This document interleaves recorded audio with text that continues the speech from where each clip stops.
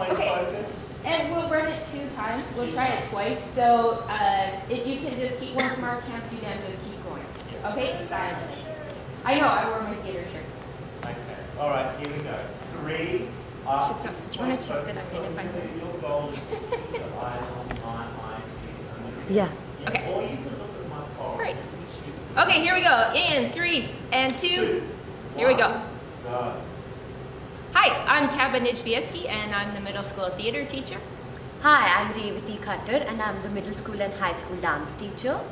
In middle school, students can choose from 2 theater electives, either drama or design and technical theater. And they can also get involved with the 2 middle school plays. This fall we'll be doing The Wolves, which is a story about a football team or soccer team. And in the spring we'll be doing Harry Potter. The middle school dance class is a mix of 6th, 7th and 8th graders.